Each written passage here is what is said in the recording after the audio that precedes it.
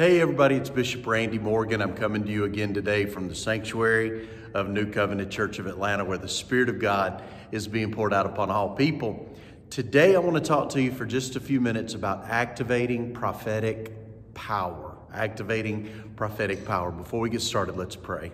Father, thank you for everyone listening and everyone watching, and I pray that we activate the prophetic anointing that's resident within each one of our lives. In Jesus' name, amen and amen. So you should activate the prophetic regularly. Romans 12:6 says, prophesy according to your faith. Now, faith, as we know, we don't have to have any feelings to activate faith. I want to say that again. As a matter of fact, we don't have to have any feelings to activate faith. As a matter of fact, feelings often go against faith. The Word of God tells us to bless the Lord in praise and worship, to lift our hands in the sanctuary. Somebody might say to me, well, I don't feel like it. You don't have to feel like it. You do it by faith. Maybe you're having a really bad day, and the word of the Lord says, in His presence is the fullness of joy. So we get into His presence because we enter His gates with thanksgiving and enter His courts with praise. So we get into His presence by faith. We clap our hands and we go, Lord, I love you, I bless you. And I may not feel it at all. I do it by faith. I do it because the Word says it, I believe it, and I activate it. It's the same thing with the prophetic. The Word of God tells us that God speaks to us, that God wants to speak to us. And the Word of God tells us that we're to prophesy according to the measure of our faith. So each day we need to be hearing from God, and we need to be saying what God says. Now, what do I base this on? First, God is always speaking, and there are many things that God is always saying. God is always speaking. The Word of God, Scripture, is a prophetic book. When we open it up, God wants to speak to us through it. But God wants to speak to us about our days, about our lives, about our spouses, about our work. He wants to be detailed. He wants to go into a lot of detail with us about His will, His plans, and His purposes. He's always talking. Now, I have found occasionally that God will talk to me about something that has nothing to do with what I ask Him about.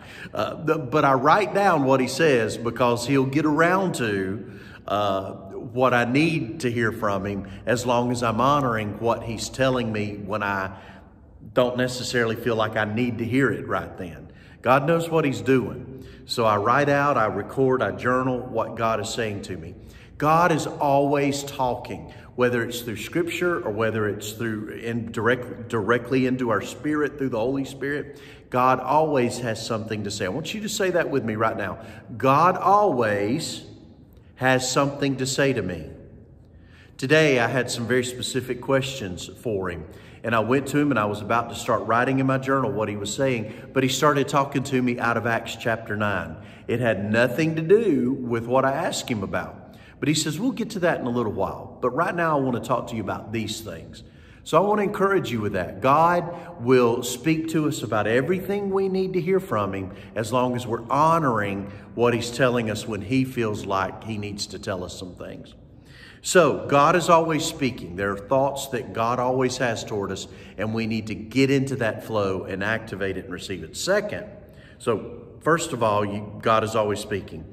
Second, you can activate the gift of prophecy just like you activate any of the other gifts. Let me explain what I mean.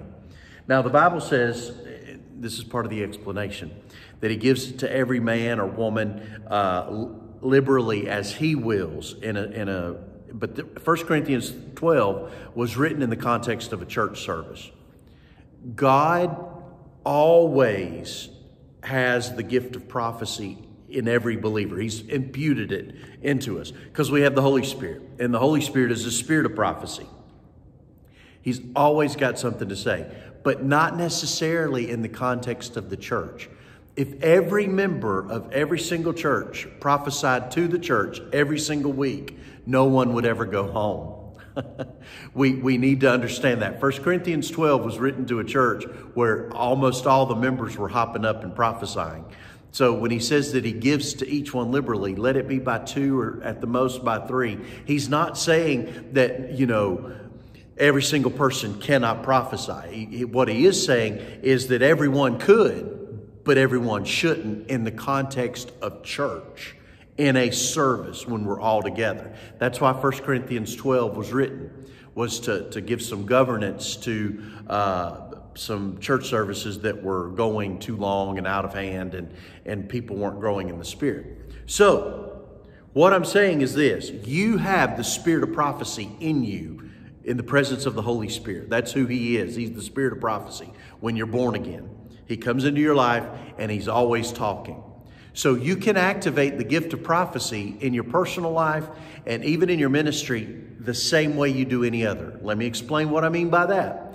If somebody's sick, you don't go, well, let's find somebody with the gift of healing. Does anybody have the gift of healing? Hello, anybody got the gift of healing? No, you don't do that.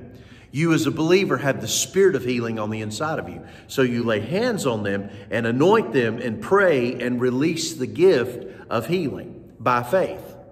Now, not every person in a church service has time to lay hands on all the sick people to get them healed. The gift of healing can be activated in every believer's life, but in a church service, it's different.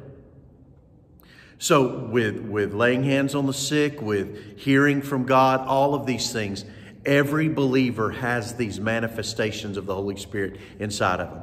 We just have to activate them. So today I want to tell you that you have the gift, the manifestation of prophecy inside of you, inside your spirit, in the presence of the Holy Spirit. Now you got to activate it. How do you activate the prophetic flow? I would encourage you to do this. Use what I call a diving board, something to get you into that flow.